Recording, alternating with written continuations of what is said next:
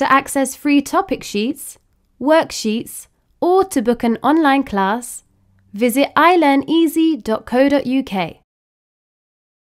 Tectonic plates meet each other at their plate margins. There are 3 types of plate margins. The type of plate margin depends on the type of movement that occurs. Constructive plate margin, also known as divergent. This is when the plates move away from each other. This results in a gap in which the magma seeps through, cools down, and forms geological features such as volcanoes. Destructive plate margin. This is also known as convergent. This is when the plates move towards each other.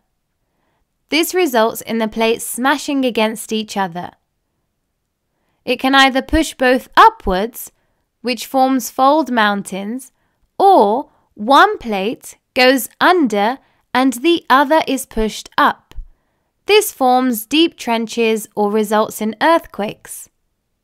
Conservative plate margin. This is also known as transform.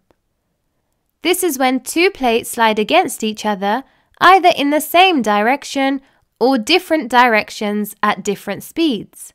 This can result in earthquakes.